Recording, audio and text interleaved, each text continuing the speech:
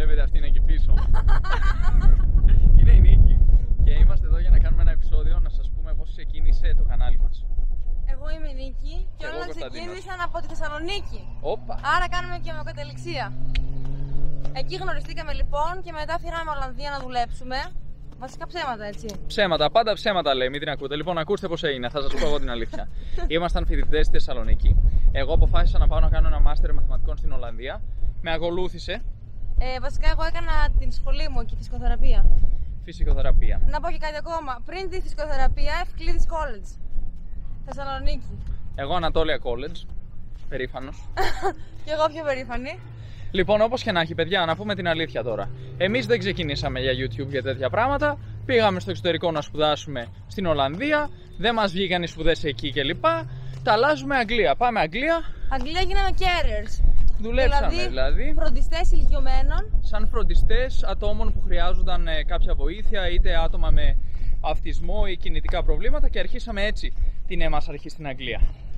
Μετά όμως βρήκαμε δουλειά σε ένα σχολείο. Ο Κωνσταντίνος δηλαδή, και μετά πήγα και εγώ σπόντα και δούλευα σαν η μπατσίνα του σχολείου. Ξυπνήστε, παιδιά! Πρέπει να πάτε στο μάθημα! Λοιπόν, να τα πούμε λίγο πιο σωστά και οργανωμένα. Εγώ σπούδασα, εκπαιδεύτηκα ως καθηγητής στην Αγγλία, καθηγητής μαθηματικών. Και μετά το πρόγραμμα σπουδών αυτό. Εγώ δεν φαίνομαι. Είμαι εδώ κάτω, λόγω αμόλοφου. Όχι, δεν είναι λόγω αμόλοφου, είναι λόγω ύψους. Είμαστε σε μια έρημο. Ναι, τι έλεγες? Λοιπόν, τα παιδιά έχουν χαθεί εντελώς. Ας τα βάλουμε σε μια σειρά. Γνωριστήκαμε ως φοιτητές στη Θεσσαλονίκη, πήγαμε στην Ολλανδία για σπουδές, δεν μας βγήκαν οι σπουδές, μάπα το καρπούζι. Το γυρίσαμε σε Αγγλία, ξεκινήσαμε δουλεύοντας τις δουλειές που δεν θέλουν να κάνουν οι Άγγλοι και μετά περάσαμε μέσω σπουδών. Στις δουλειές που επίσης δεν θέλουν να κάνουν οι Άγγλοι. Σε άλλες δουλειές που δεν θέλουν να κάνουν οι Άγγλοι. Αλλά ήμασταν πολύ χαρούμενοι να τις κάνουμε. Εγώ δούλεψα σαν καθηγητής και υπεύθυνος τμήματος μαθηματικών σε ένα ιδιωτικό σχολείο με οικοτροφείο. Και η Νίκη. Επίσης στο σχολείο, όπως τα είπαμε, ήμουν μπατσίνα του σχολείου. Η μπατσίνα του σχολείου που όμως έδινε και φάρμακα στους μαθητές όταν χρειαζόταν. Τους ξυπνούσε και τους έστελνε στην τάξη όταν αργούσαν. Τέλος πάντων, μετά ήρθε η Βραζιλία στη ζωή μας και μείναμε 2 χρόνια. Προέκυψε δηλαδή μια δουλειά στη Βραζιλία. Εγώ πήγα ως καθηγητής μαθηματικών εκεί στο βρετανικό σχολείο του Ρίο ντε Ζανέιρο στη Βραζιλία. Εγώ σπόντα. Σπόντα. Εγώ από σπόντα, ναι. Από σπόντα. Τέλος πάντων. Και ζήσαμε 2 υπέροχα χρόνια στη Βραζιλία.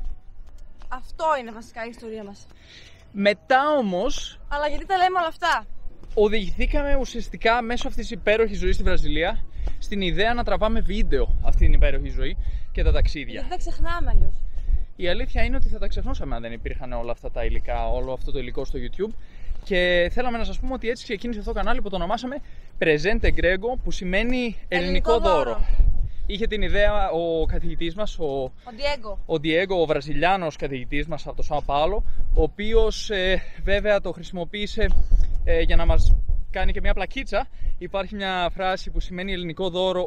Το ελληνικό δώρο ύπου ουσιαστικά, που είναι κακό, γιατί πήγαν στην τρέκα και τους σκότωσαν όλους. Όταν δίνεις σε κάποιον ελληνικό δώρο στη Βραζιλία, θεωρείται κακό δώρο. Τέλος πάντων. Και ήταν και κακό όνομα, για να σου πω την αλήθεια. Ναι, ήταν λίγο κακό το όνομα μάλλον τελικά. Ας βγάλουμε λίγο και τις σαγιονάρες, γιατί είμαστε μέσα στην έρημο. Το πρόβλημα ποιο είναι? Βγάζεις σαγιονάρες και έχουν τα πόδια σου. Τις βάζεις, δεν μπορείς να περπατήσεις, περπατάς με πάπια. Τα προβλήματα της ερήμου είναι αυτά. Τέλος πάντων, για να μην αλλάζουμε. Και το τρίτο πρόβλημα της ερήμου, το πρωί σκάς και το βράδυ παγώνεις και θέλεις ζακέτα. Πάρε ζακέτα. Τι περνάμε κι εμείς, ρε παιδιά, τώρα? Τέλος πάντων. Τα προβλήματα είναι μεγάλα. Δείτε τι πρέπει να ανέβουμε εδώ μπροστά μας. Βήμα-βήμα, κούτσα-κούτσα. Και κάποιος είναι εκεί με το snowboard πάνω-πάνω. Μπορεί και να τσουλήσει τώρα. Τέλος πάντων. Παιδιά, ετοιμάζεται να τσουλήσει. Και έπεσε. Περίμενε. Έρχεται. Μην πούμε και στον δρόμο του.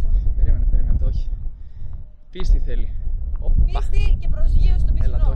Τέλος πάντων. Και μπαίνει και άμα στα μάτια μας. Αλλά πού ήμασταν? Λοιπόν, επιστροφή τώρα. Κάναμε, που λέτε, αυτό το κανάλι που λεγόταν μέχρι πρότινος. Ακόμα λέγεται, ψάχνουμε να το αλλάξουμε. Σχόλιο από κάτω, αν έχετε καμία ωραία ιδέα.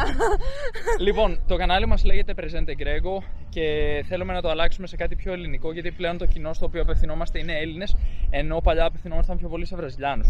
Όχι ότι μας είδαν ποτέ, αλλά εντάξει. Τέλος πάντων, παιδιά, δεν είναι αυτό το θέμα. Το θέμα είναι ότι έτσι φτάσαμε εδώ. Αυτή είναι η ιστορία μας. Και η ιστορία μας πρακτικά συνεχίζεται, γιατί μετά από 2 υπέροχα χρόνια στη Βραζιλία, έχοντας επισκεφθεί. Πόσες πολιτείες? 13. 13 πολιτείες από τις 26 συν 1. Είναι 27, αλλά 27η είναι η Βραζίλια και δεν μετράει, τέλος πάντων. Λοιπόν, και φτάσαμε πλέον να είμαστε νομάδες, δηλαδή digital nomads που λένε, ξέρετε. Δηλαδή αλλάζουμε σπίτι κάθε εβδομάδα. Ναι, κάποιες φορές στην έρημο, κάποιες στο βουνό. Τώρα είμαστε σε βουνό ερήμου, τέλος πάντων, να μην τα μπερδέψουμε. Βασικά πήγαμε στην Κολομβία μετά την Ελλάδα που γυρίσαμε για καλοκαιράκι. Πάμε στην Κολομβία για 2 εβδομάδες και ανακαλύπτουμε ότι το διαβατήριό μου λύγει σε 6 μήνες και 2 εβδομάδες. 6 μήνες και 2 εβδομάδες και 1 μέρα.